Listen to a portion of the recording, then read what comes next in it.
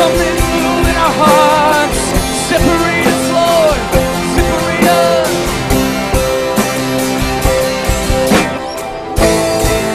You separate me. You captivate me. Only you. My one desire. My one desire. Holy fire. Only you. Come on and change us. Oh, won't you make us? Sing to Him. Lord, I'm so desperate for you. Come like a fire, flow like a river. Lord, I'm so desperate for you. The Bible says that Jesus came to seek and save that which is lost. He came that people might be saved, and that's one of the primary reasons why we do our services. That's what it's about, seeing people come to know Him and then grow to be fully devoted followers of Christ. How many of you have friends or family members that you're praying for, that you're believing that God would touch and bring to a place of salvation? You know, almost all of us. We all have people that we're believing God for. I want to break the ice a little bit, and I want to encourage you, as people have done in our past two services. Look at how many people lifted up prayer requests for friends or family members who they're believing that would come to know God. You know, we're believing that we're going to see an anointing and outpouring of salvation in this place as we move into 2011, that many people's lives are going to be changed, that 20 people per service are going to come to know the Lord, or 20 people per weekend are going to come to know the Lord. And many of those are going to be your friends, your family members, those who you bring, those who you're praying for. I want to encourage you during this next song to make your way out of your seats and come up here. We place index cards all over the front of the altar. Write down the name or names of those people that you're believing God for. Spend a moment on your knees praying and interceding for them and asking God to touch their lives. If you need to, if the altars are full, just stand back here for a minute. As someone finishes writing theirs down, you can come up. But let's just, lift up all those names unto God. At the end of that section, we'll go ahead and we'll pray over all those. We'll stand in agreement that those people will be saved. So as they begin to play, please make your way out of your seats. Come write down the names of those loved ones who you're believing would come to know Christ.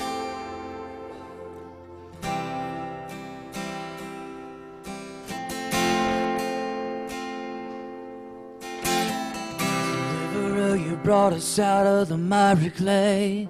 Set our feet upon a rock and you made us say, holy is the Lord. We would declare your thoughts about us one by one. It'd be too many to count, so we simply come and sing of your great love.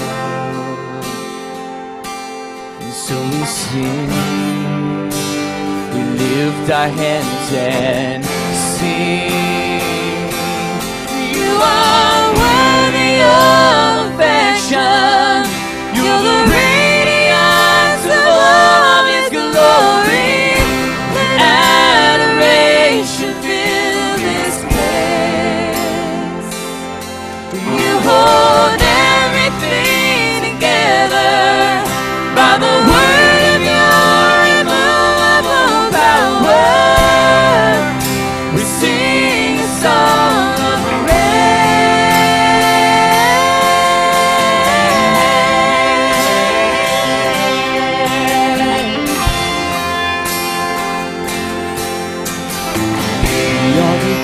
down and we are the beaten up. What will stop us from a song of unending love? Holy is the Lord. You are the hope, the bright and morning star. You are the lover of our soul and you want our heart.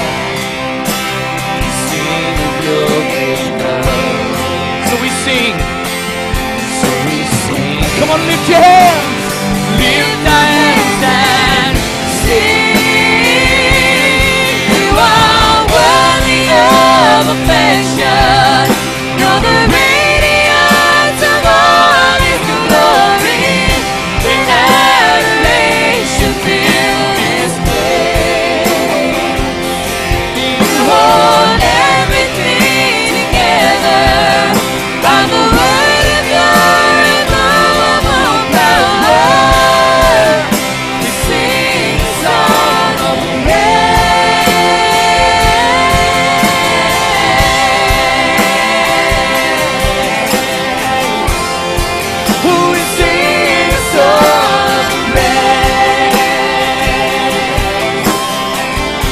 Worthy are you, Lord.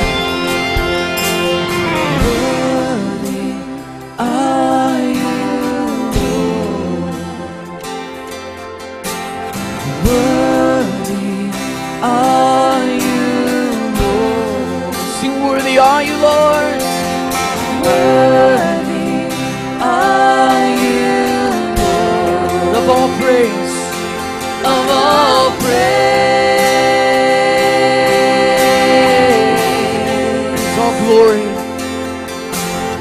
Glory to you, Lord. All glory, all glory to you, Lord. Worship Him, He is worthy.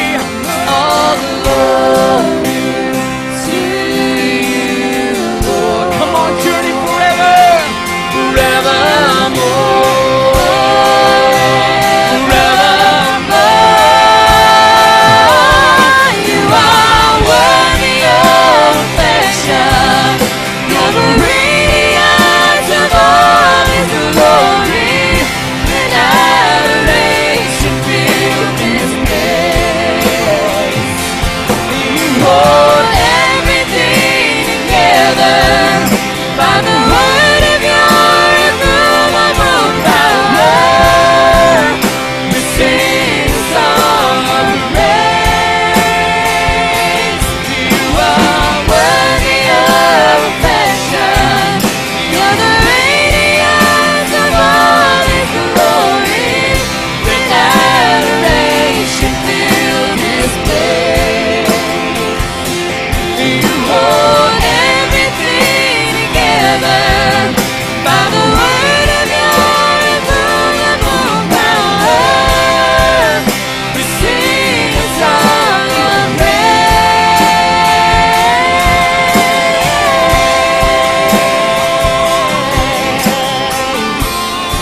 We sing a song of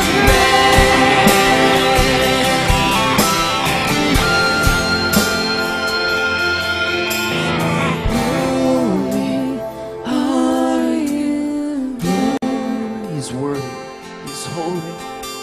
Holy are you, holy are you, Jesus. Holy are you, Lord, we come humbly before you today, and for many of us, we remember that day that you saved us, Lord. For Mary Jo and I, it was May 30th of 1992. Father, we thank you for saving us. We thank you for delivering us, Lord God. We thank you for healing us and bringing us hope and transforming our lives. And today we come to you with more specific prayers, Lord. This box is full of the names of people that we love. And Father, we're praying and asking you that this year, that they would come to know you during the course of the end of this year and into 2011, that the names that are written on those index cards would be names that would be written in the Lamb's Book of Life, Lord God, that they would come to know you, that they would serve you all the days of their life, that they would make a declaration that you are Lord and King over their lives. So we're praying for that breakthrough. We're praying for that anointing to be released. And Lord, we come persistently, Lord God. I know for me, I've been praying for my mom and dad for 18 years. There's a Bible that sits on my bookshelf in my office that remains unopened. And Lord, I'm not going to give up until I see them come to know you, Lord God. I'm not going to give up. I'm going to keep praying. I'm going to keep asking. I'm going to keep believing with expectancy that it's going to come, and it's going to come swiftly. Would you put circumstances into their life that would draw them to a place of repentance, that would draw them to a place of humility, Lord God, that would draw them to a place where they're ready to surrender their lives to you? If it not be by us that you use to create a relationship with you, Lord, would you put the right people in their path that would speak the words that could only come from you, that would draw them into that relationship, Lord? We don't care how they come to know you, Lord God. We just care that they come to know you, and that there would be lives today that would be rescued from going to hell, that would be going to heaven today, Lord God. Father, we just thank you in advance for what you're doing and what you're about to do. So we lift up the names of all those who are on those cards today, and we ask you to move in their lives and bring them to a point of salvation.